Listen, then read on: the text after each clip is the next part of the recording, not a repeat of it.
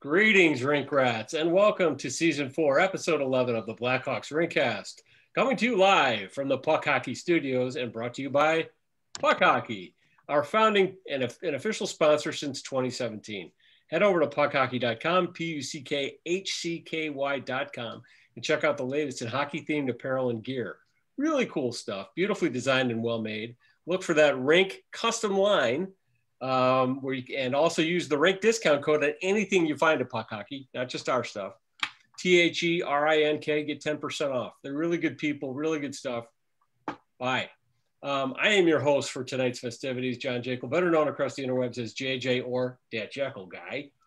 With me tonight are two of the usual suspects. We've been having a difficult time locating Renee Bientek. He's out there somewhere slagging off Ian Mitchell or Justin Fields, and he's going to be proven wrong about that. But I do have with me tonight Andy Campbell from Boston, Massachusetts. What's up, everybody? How we doing? Ready to talk some trade deadline stuff? Good work, Stan. Right on. And also the blogger to be named later, Sean Fitzgerald, also known as Sean Goldstein. Good evening, everyone. Tonight's hat selection is part of the new era. For those watching, the Indian head is in the Chicago flag colors.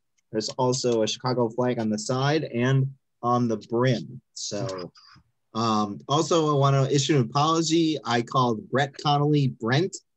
Eric Andrews made sure to point that out last week. So sorry, Brett. The Connolly. Editor. Yep. Well done. Well, I couldn't let it go either. I had to go the one Kane shirt. It finally showed up in the mail. Those of you that have seen this before, apparently it was a limited edition. The only person you may have seen it on is Dylan Strome. I think we all agree who looks better in this thing right now.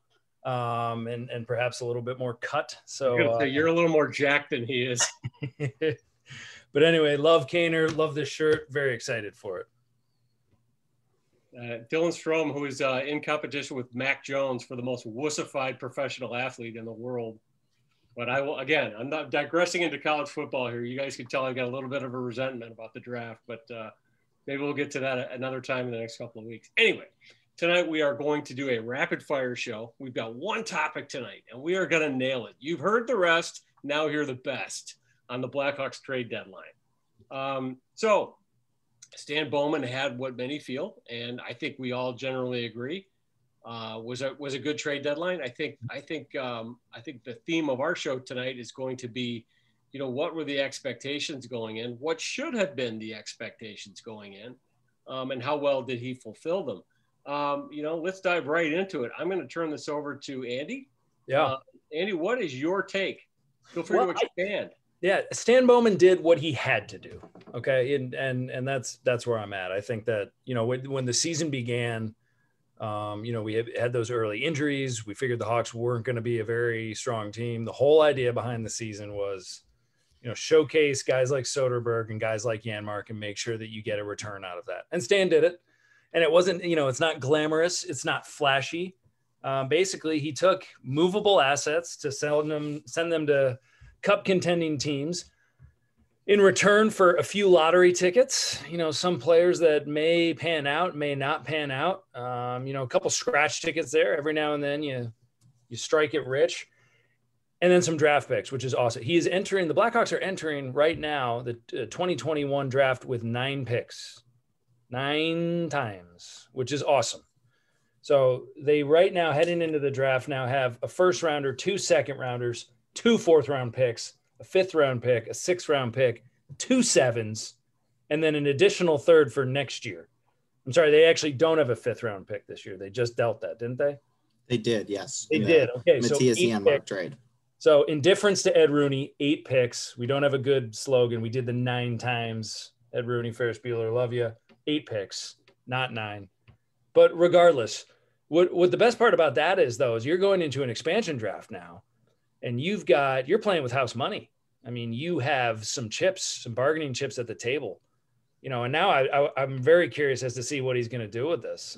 You either, roll it out, you pick those players, you use those picks, or you use those as bargaining tools to move players and actually try to improve the team. If it was me, what I would love to see happen is for him to use some of that leverage with the picks that he has and maybe move a player and try to get deeper down the middle. Say it. Say it. What am I supposed to say? What am I supposed to say? Dylan Strome. No, right. Yeah. We'll get to him later. No.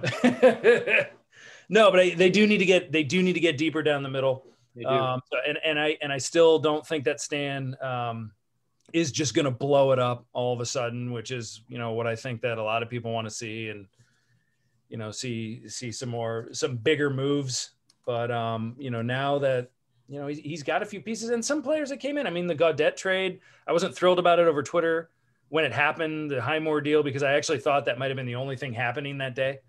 And so that's why I think I was sour. But Gaudette could be a decent return. And, the Highmore deal, Highmore's a nice player, but I don't really think they were getting much out of him. He really didn't fill a role that much with the team. I've gone way too far, way too much. Shawnee, you're up. Clearly my coffee kicked in. Andy, I don't have all day to bark at you, so I'm going to make this short and sweet. I want my daughter outside. No, sorry. That was my Cameron Fry doing. That was a damn good Cameron Fry. Thank you. John Hughes himself would be so thrilled to hear that. I'm glad. That's probably the best impression I could do. It would be. Yeah, I thought Stan Bowman did fine.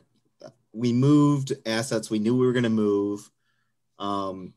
We got a couple of prospects, some draft picks, which I was really excited about the draft picks, like the second and third rounder for Matthias Janmark and the fifth rounder. But then I kind of, after we had a little Twitter discussion about it, I kind of delved a little deeper into that. And Dauber Prospects, his name, he's a scout now for the Carolina Hurricanes. Joki Navalainen, that's his Twitter handle. He broke down the simplified NHL draft probabilities, and he looked at 2000 to 2009, and he broke it down. So if you're a second round pick from 32 to 62, in that time frame, you had a 35% chance of playing in the NHL. Right.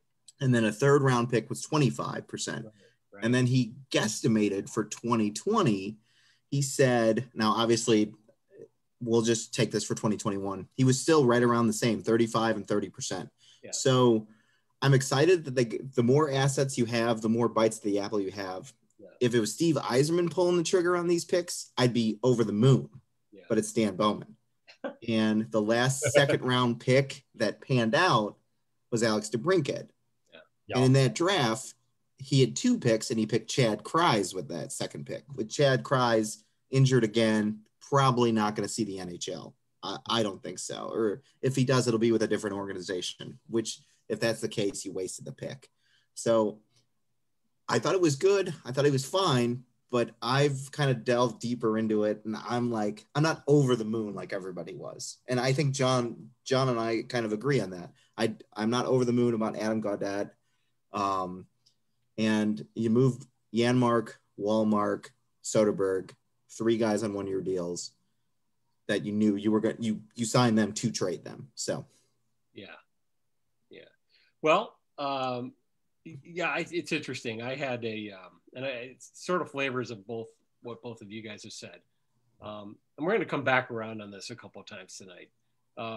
But I had a blog written at the point that they had really just, gotten Hinostroza, and I believe it was Gaudette at that point. Mm-hmm. I had written a blog that was just torching Bowman for not doing anything. And I did this kind of side-by-side comparison with what Jarmo Kekalainen had done with the Blue Jackets. And I do think it's worth saying, I mean, I feel like Bowman got an A+ at an offshore chiropractic college, meaning he did really well in terms of the strategy he was trying to execute, which was to move spare parts and, overruns and whatever you want to call these guys, and just get assets. And he did. I think he did a pretty nice job with it. Twitter is always just so like the reactions on Twitter are always just like to one extreme or another, and they're just ridiculous. I mean, I've never seen people get more excited about a second round draft pick in my life. And I mean, Sean, you just said it. The odds of a second round draft pick making the NHL are far less than 50%. We don't know what kind of player that's going to be. And I just remember all the years of following the Blackhawks drafts And, all the second round draft picks over the years who everybody just thought, like Akeem Alou, Bill Sweat, Igor Makarov. I mean, it just goes on and on and on, the list of guys that everybody got really excited about and this never panned out. And so it is possible that, this pick that was acquired in the Janmark deal, or both of the picks that were acquired in the Janmark deal, could pan out, but it's actually more likely they won't.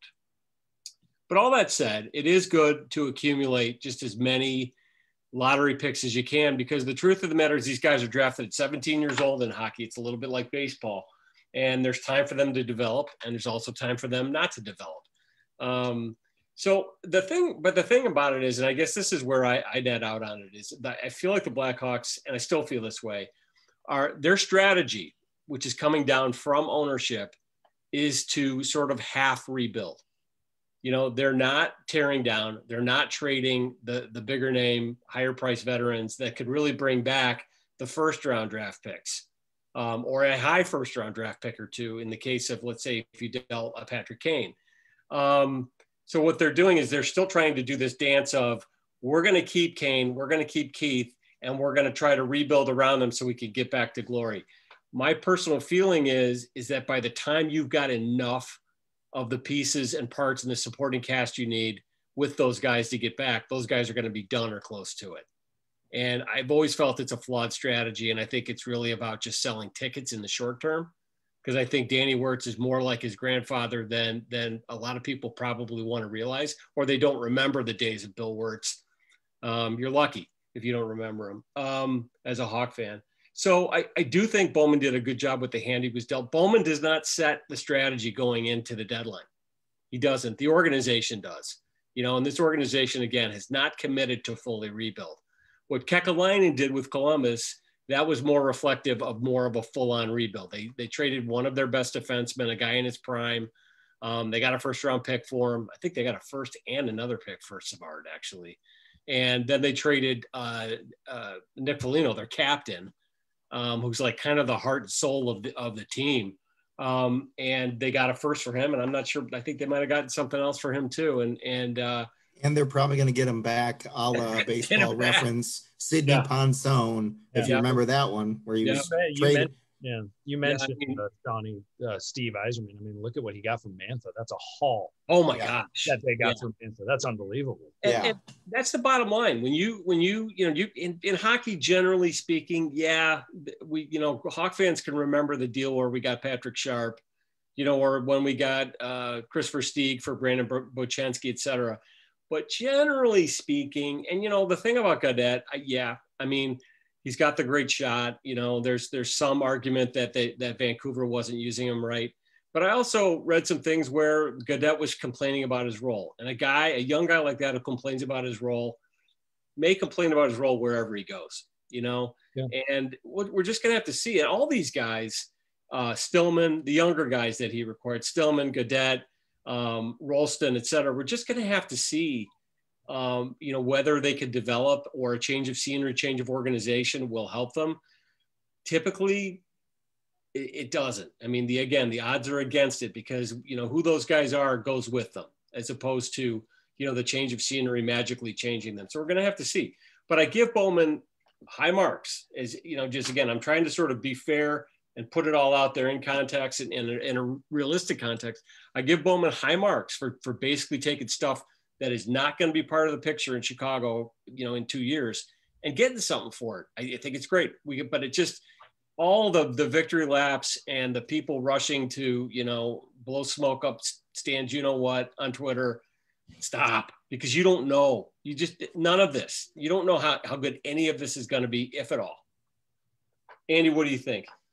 Yeah, no, I mean, I was really excited about 5 minutes ago. Now I'm really, really sad. I have a gift for that. No, I mean, I agree. I mean, we don't know, like you said, I mean, we have no idea what any of these picks are going to turn out. I mean, in the 10 years, in the 10 plus years that Stan Bowman's been drafting, maybe with second round picks, he's hit on 2 of them. Right. One was DeBrincat and one was Brandon Saad. Yep. I mean, and you can look back at his first draft in 2010 when he had 4 first-round picks, and that was Ludwig Rensfeldt, Yep. Justin Hall, Kent Simpson, and Steven Johns. Yep. And Johns is a pretty good player. Johns is a pretty good player. Hall is a decent player. I mean, he's Hall's a guy. Games. And guys like Adam Clendenning, kind of meh. That didn't work out so well. Dylan Fournier, who knows what he's up to now?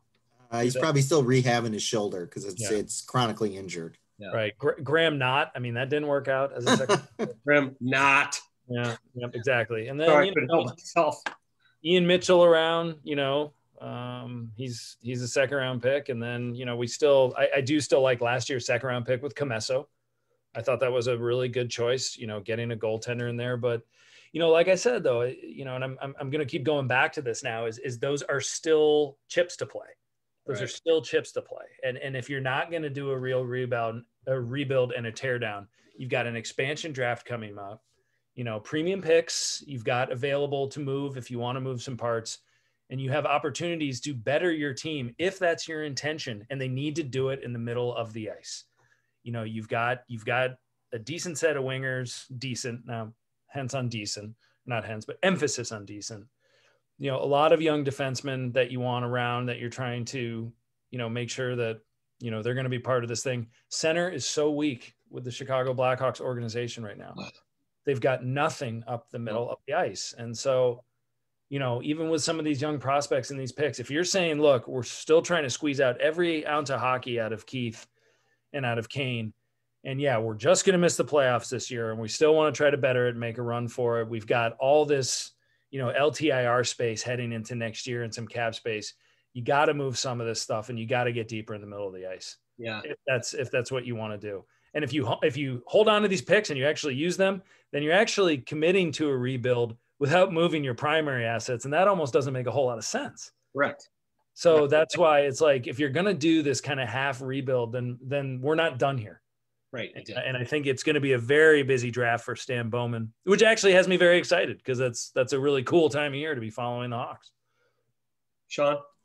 Yeah. The half measure, if you're not going to trade one of your blue chip players for a blue chip prospect or other younger players in return, you're kind of just you're kind of stuck in neutral here. You're not really committing either way, regardless of what language you're telling people.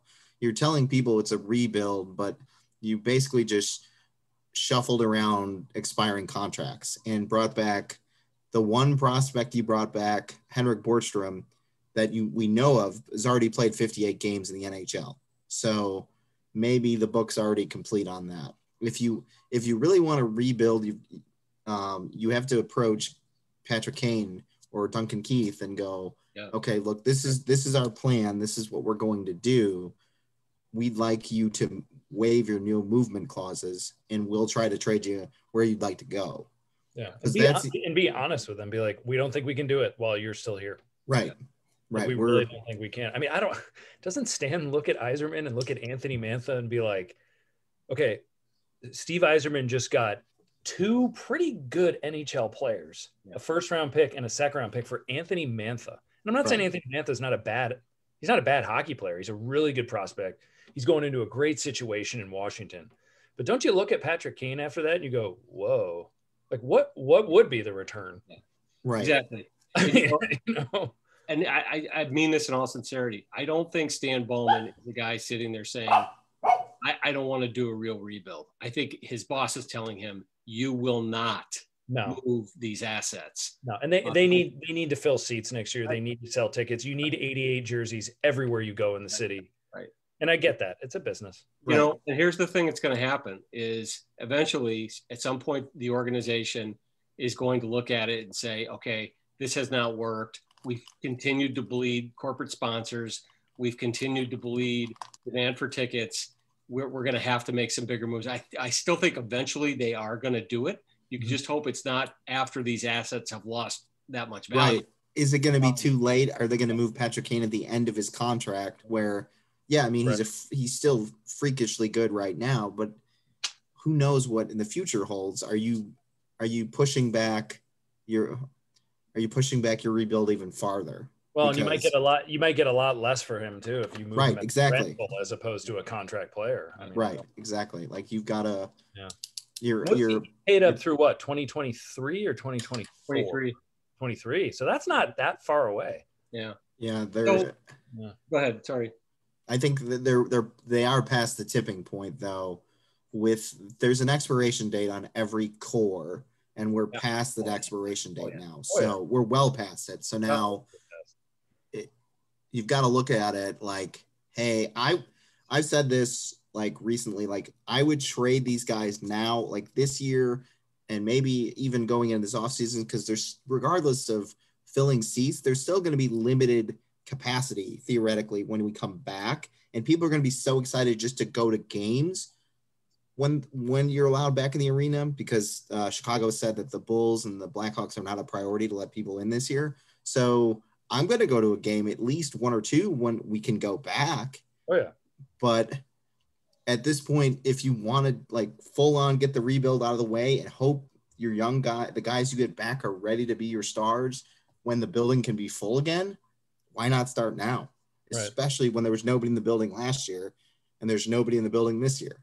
Well, and they also, the fact that they're still in the playoff chase right now, I mean, it's a mirage. I mean, it makes them look better than they are. When you look at them statistically, they are dismal. They're not that good.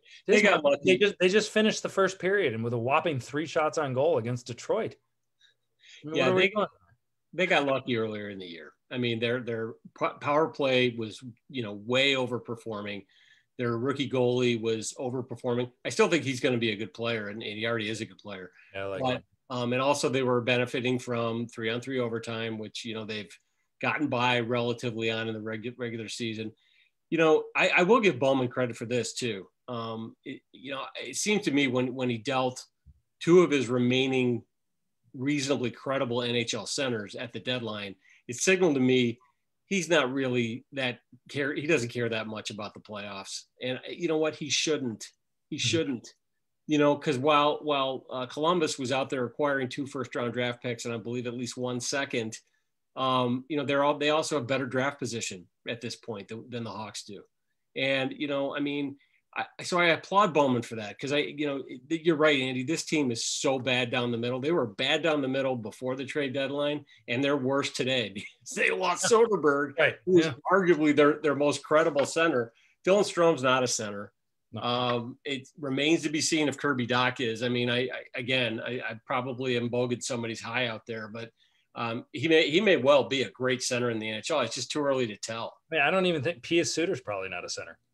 Yeah, and he might be on the wing at some point. I mean, it's just And with the centers in the West, those guys like Scheifele, and to the extent Kopitar still has some tread on the tire, and there's just these big bruising centers, and to play center in the NHL, you've got to be reasonably strong physically, and you've got to be able to defend up and down the ice and skate. And the only guy they have who's credible in terms of being a prospect or a projectable center is Dach. That's it. Right. And that's you need 3 or 4 of those guys. I don't. It's pretty bare in Rockford. Yeah. Down the middle of the ice. It's just not really. I mean, Barrett won't be a center. Yeah. I mean, it's just not. It's it's pretty glaring. Yeah. I mean, with their number 1 overall pick, not number 1 overall, excuse me, with their first round draft pick, take the best center in the draft. Period. I mean, I really hope there's not like some sort of really crafty winger, or, they'll pick somewhere in between like 11 and 16 or something like that. And I'm going to say something else about Bowman. Again, I'm saying a lot of really positive stuff about Bowman. No, I'm the Mr. Negativity on him tonight. What's the deal there? Your turn. Bowman in 2013 went out before the playoffs and got Michael Handzus.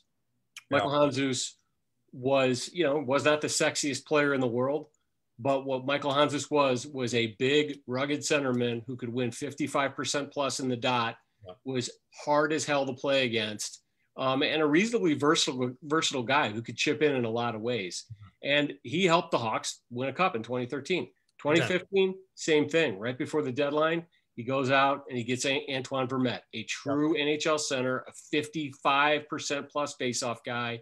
So Stan Bowman knows the value of centers. Oh yeah. Well, he got Brad Richards right before that season too. Yeah. Same deal.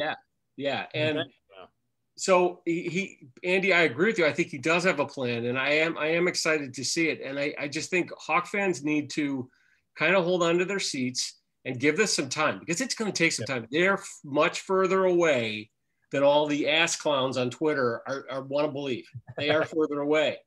But I actually think I am encouraged by what Bowman's doing. Sure, he makes mistakes, but you know what? As long as you go out and you correct your mistakes as a GM, because all GMs make mistakes, but it's the ones who correct them who end up, winning. And let's see what he can do with all these picks and players and prospects he's accumulated, and see what he does in the draft and before the draft with some trades. Because I have a feeling that maybe one or two of these remaining veterans may get moved before the draft. There's going to be a lot of action leading up to the draft, especially with the expansion draft coming out. And unfortunately, Ron Francis doesn't have the benefit that George McPhee did going into because George McPhee essentially gamed the entire NHL with that expansion draft. Yeah, he made everybody look stupid, and he was the smartest guy in the room. Now, Ron Francis, unfortunately, being the second most recent expansion team, doesn't have the opportunity to do that because everybody's going to be wary of what George McPhee did. Right. So, but there's going to be moves like Brett Connolly could be moved. There's going to be moves, and I will give Stan Bowman credit. All his moves were forward thinking. They weren't future thinking. They weren't about this year. Even getting Brett Connolly, it wasn't about this year. It was about years down the road by getting Borgstrom and getting other players in that deal. So Borgstrom is a guy also who potentially projects as an NHL center, probably a third liner. Right. Hey, we need it. We'll take it. Yeah, right. It's not guaranteed, but he projects that way. And I think the other thing is that Bowman is going to have to take some assets, be they NHL assets or perhaps prospects as well. And he's going to have to package some things because second round picks are not going to, you can't rebuild on second round picks. He needs some elite talent. Right. And defense and at center. Because again, I just don't, on this defense, I just don't see any exceptional young players with the exception possibly of Boqvist. I think Beaudin, he's okay. He may end up being a pretty decent player. Yeah, I think he'll fall out of favor with Colleton, and it feels like he already has. Which is really Colleton, for whatever reason, just not into him. He's not, but Colleton is first impressions. I don't like you, and I'm never going to give you a second chance. Colin Delia, and Henrik Jokiharju, and now Nicholas Beaudin. You mean like Joe Quenneville? Yeah. Right. Exactly. You mean like John Tortorella? Oh well. But I'm just saying. Well, those are guys who win. Those are the guys who win in the NHL. I mean, I guess. But they have one thing that Jeremy Colleton doesn't have. They have pedigree of winning. Jeremy Colleton doesn't have anything like that. He doesn't have any of that credibility. So he shouldn't be making decisions like that. Yeah, I'm drawing the line at being positive about Stan Bowman. I'm not going to do it. Yeah. I mean, I agree with you, JJ. I'm sorry, I totally cut you off, but I don't, as far as that young D, I mean, who of these D are going to be elite? Right. And probably none. Probably none. Yeah. Boqvist has the potential. And I mean, he just if he can stay out of the dark room, with concussions, because this is like his third, I think. Just getting beat up. And so he's going to have to do that. But I think he has a potential to be a really good NHL defenseman, and I think he wants to be, and he's got talent. So with the soft rebuild type thing that we were just talking about, or kind of mini rebuild. I also, with a lot of these draft picks and a lot of these other young prospects, trading up, I'd be interested in. Yep. I mean, if you spot someone earlier in the draft, and I mean, there's teams. I mean, I don't know, like Ottawa's going to be in the lottery again. Obviously, I'm sure Buffalo will hold on to their number one overall if that's what they get, because they're so lost. They should keep their pick. But I mean, there's Kent Johnson there, from Michigan. Matty Benier is another Michigan guy. These are some centers that are in the draft that are probably going to go in the top 10. Yeah. And if you are able to nab one of those guys by moving a second round pick or some other assets and trading Nicholas Beaudin and a second round pick. Right. But trade up to get one of those, because if you really want to start building down that middle, take a run at them. Or if you see guys that you think could be better than the guys, move back and acquire more picks and still get your guy. Like Right. they've got to be strategic in their drafting because they need, we need centers. And if you get a good center, but you also want to make sure you have more assets down the road. So, Right. Yeah. But if you're going to trade up, generally speaking, you've got to pay to move up. And the Hawks, I just feel like the rebuild's going to really start when Bowman starts moving some of those quote unquote sacred cows. That's when you're going to see the multiple first round picks and the ability to package and move up into the top 5, et cetera. Right now, they're just nipping around the fringes of a rebuild. And I think the results are going to continue to be kind of just middle of the pack in a good year. Yeah. Until they do it. But I'm not blaming Bowman for setting the strategy because the people above him are. Completely. No question. But you do have to at some point, and I hate to think about this because I don't want him moved for emotional reasons. Patrick Kane is my favorite Blackhawk ever. And I will say, and I grew up, Dennis Savard was my favorite player growing up. Kane has eclipsed that. I think he will go down as the best Blackhawk of all time. They're running low on time to do something with him, though. Yeah, I agree. I mean, that's the thing. If we're talking about it, they will not be much better within his contract in that period. They are not going to be where they need to be before 2023. It's very hard to envision that. And if they're not, I mean, if he wants to leave Chicago and he walks away for nothing. Yeah. That's a colossal mistake. If he can still play. And that, yeah, right. If he is at this level in 2 years, 2 years from now, if he's at this level, well, he would have been moved maybe at the deadline. They'll trade him. They will trade him at that point. They'll definitely trade him at the deadline. But I mean, I just like either that or you even talk to him next year about being a Blackhawk for life. I mean, at some point, they might even open up contract negotiations with him by this time next year. That's what I was thinking, Andy. Like if they haven't moved him, if he's playing at this level, you can't give him to 10 mil again.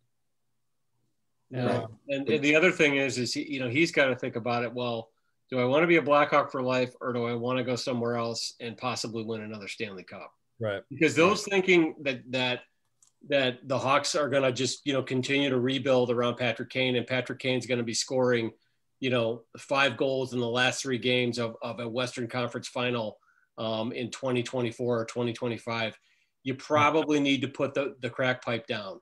No, because it's just not going to work out that way. But yet that's what the Hawks are selling.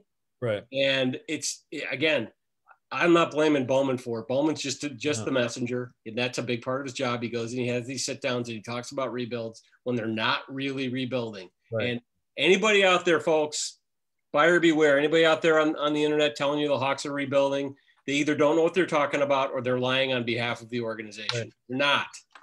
2 years from today, the NHL playoffs will be in the first round. And I will put me chips on it right now that the Blackhawks will not be in it, and Patrick Kane will not be in a Blackhawk jersey. It's quite possible. Andy, that is really quite possible. I mean, I hesitate to say because you just never know. I mean, right. Kirby Dach could turn into the next Gordie Howe in the next 2 years. I mean, it could happen, That'd be cool. Who knows? I mean, it probably will take more than that. But again, I mean, they could roll a lot of 7s and 11s the next couple of years, and things could go right for them. But I kind of agree. I just think that the team overperformed early in the year. Lately, I think Andy, you told me last week they're like 5-10-1 in their last 16 games. Yeah, since March 1st they've been and they dropped 5 in a row at one point in that stretch. Not been good. It's and so again, I think what Bowman did was good. The thing is, though, it's kind of unambitious what he did. It was clever, but he stayed within this very narrow little guardrail of not moving any big assets, just moving some junk and getting some lottery tickets back. And I mean, when I say lottery tickets, I mean like literally Powerball tickets where your odds are not great of winning, So, but I give him credit because he's playing the hand that he's being dealt from above, Right. Go, Sean. What do you got? What do you think? Andy and I have been kind of jabbering here. Well, no, you guys are you're totally good. So, Andy had said that maybe Patrick Kane will be a Blackhawk for life. And that started getting me thinking here that maybe in 2 years, maybe they do start that contract negotiate with him, because what are they going to like if they're not going to full on rebuild? They're literally only going to have Patrick Kane to go forward with to sell tickets. Like if that's the ultimate goal, then Patrick Kane has to be a part of the future, because right now he's the draw. You don't have Jonathan Taves. You probably never, unfortunately, hopefully not, but you're probably never going to get Jonathan Taves back. Brent Seabrook's already gone. Corey Crawford's gone. Duncan Keith is a freak of nature, but he won't be playing in Chicago in 3 or 4 years. It's just not going to happen. Why would he do that to himself? So Patrick Kane, the face of the franchise, is still going to be your ticket seller. You're still going to want, like, I'm going to want to take my nephew who's a year old, going to go see Patrick Kane in 3 or 4 years before he retires. Even if he doesn't remember it, I can say he was there, and that's what's going to sell tickets. So maybe that's the play. Yeah. I don't know. I think they're hoping that DeBrincat will, DeBrincat and Kubalik and Doc and Boqvist will, step up and become more of a draw, and as Kane's light flickers and fades, these other guys will step up and do that. But for the next couple of years, honestly, if they trade Patrick Kane, here's the thing. It sends a really clear message. This is a rebuild now. Yeah. And you are going to see ticket sales plummet. You're going to see sponsors head for the door, but you would also see significant return and significant assets for the future, as opposed to people getting all, crazy about a second round draft pick. Right. So it's, and they've got to weigh it out right now. Like the championship window is closed. So like that they were the hottest ticket in town, and now they're trending downward anyways. Yeah. If you're already heading that direction, why not just go all the way to the bottom and try to work your way back up? Yeah. I mean, again, we don't know the economics around it. I mean, money. Yeah. I mean, we don't know, but the assumption is like rebuilds could also go kaboom. I mean, look at Buffalo. Look at poor Buffalo. Well, and look at Edmonton until they got Connor McDavid. Edmonton, how many overall number 1 picks did Edmonton have until they? I mean, sometimes rebuilds don't actually work. Yeah, and I think what happened in Detroit is not to say Ken Holland was a bad GM, but I think Detroit hired Steve Yzerman for more than the fact that he was a former Red Wing. I think they hired Steve Yzerman because they saw what he did in Tampa, and Steve Yzerman's stamp is on that team today. Oh, for sure. And I think what you do is, if you're going to rebuild, you go out and you hire a guy who can rebuild as your president or GM. And, maybe they ultimately believe Stan Bowman is that guy. Great. But then you got to do it. And you stop, dancing around it and calling it something it's not. And, just trying to sell tickets in the short term. Because I mean, Detroit's a great example, because Detroit kind of did this for years. They held on to Zetterberg and they held on to Franzen, and they kept selling Danny DeKeyser, and they kept selling Andreas Athanasiou, easy for me to say. Tatar. Tomas Tatar. They kept selling these guys, and they just were mediocre for years and years and years. And then all of a sudden they started to suck. Yeah. Well, Datsu took off. That didn't help. Right. Yeah. So, that's us with Marian Hossa, right? Right. Team's never been the same. Has Right. never been the same.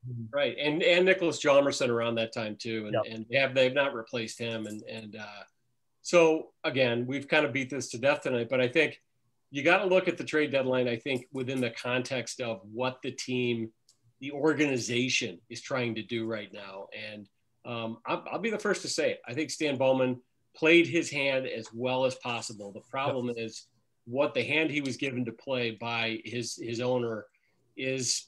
It's kind of concerning in light of the fact that they're not as good as some of you guys think. Mm-hmm. It wasn't allowed to play his pocket ace. Right.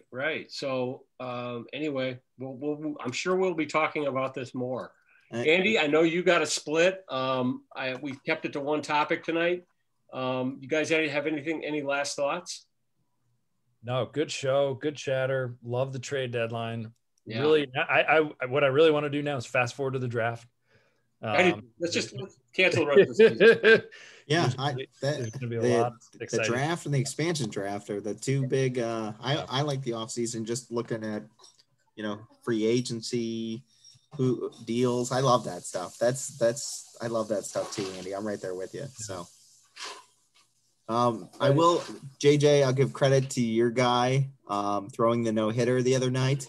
That was a pretty incredible story coming off being waived, having Tommy John surgery, being waived by the White Sox, and then re-sign on a 1-year deal for $3 million.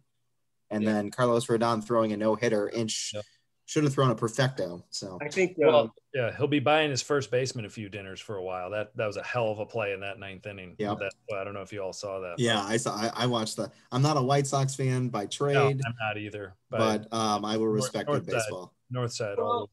I am a White Sox fan. Man, and I will just say this: I think the Sox have had some fits and starts to start the season, but I feel like there's a lot of things to be excited about too with this team, especially as they get healthy again and Anderson gets back and Luis Robert is back and Kopech looks phenomenal. Yeah, that guy throws smoke. And so yes, that's our brief digression. That's our White Sox corner for the night. Ooh, that's tough. Yeah, I didn't have a Cubs corner. I had a White Sox corner. Cubs corner. I'll do Cubs corner. Or maybe we'll since I'm out here in the East, maybe we'll do the other Sox corner. And if you don't like it, go back to Starbucks. Let's go to Southie and beat up some smat kids. All right. Let's wind this thing up. We've devolved into sheer chaos. Ladies and gentlemen, boys and girls, moms and dads, thank you for joining us tonight on the Rinkcast. We really appreciate you guys who stick with us. Rate us and review us on iTunes.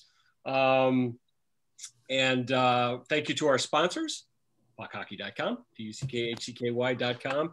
Get that 10% off discount code with the Rink, THERINK, at puckhockey.com. Buy some of that Rink gear. It's good looking stuff. Andy is on the Twitter at Andy Campbell 16.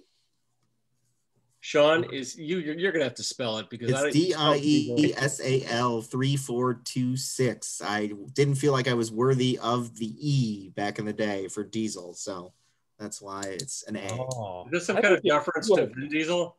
Well, very worthy of the E. No, very worthy. I was a chubbier distance runner, and my teammates called me Shaq Diesel running downhill once. I'm going to call you Foo Schnickens from now on. And I rattled off a PR in the 10K running basically the same speed the entire race. It was literally the same split. It was like Diesel. 70, 71, 71, 71 the whole race. So. You've earned it. You've earned Diesel. That's a good nickname for you. I like it.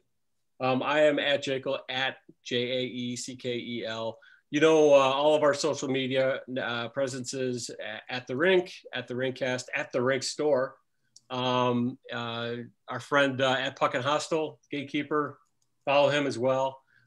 So, ladies and gentlemen, boys and girls, moms and dads, we will see you next time on the Rink.